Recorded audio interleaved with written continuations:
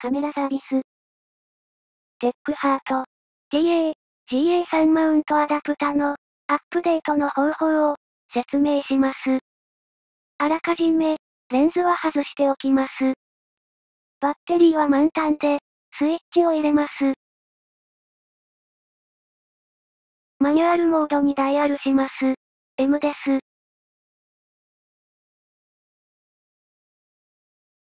絞りダイヤルを回して、数値を F90 にします。9.0 ではなく、90です。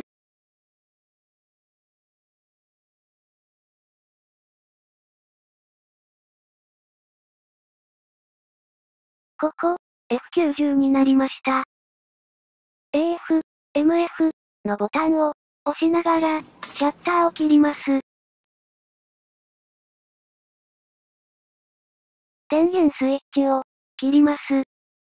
この状態で、TECHARTアップデートアプリを立ち上げます。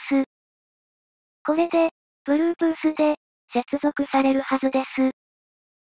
最新のバージョンをチェックして、アップデートボタンを押します。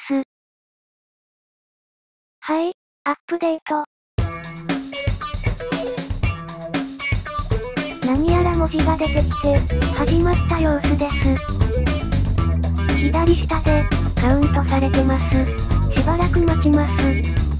プログレスバーで、進行状況がわかります。10分くらい、待たされるので、動画はカットします。まだです。もうすぐです。終わりました。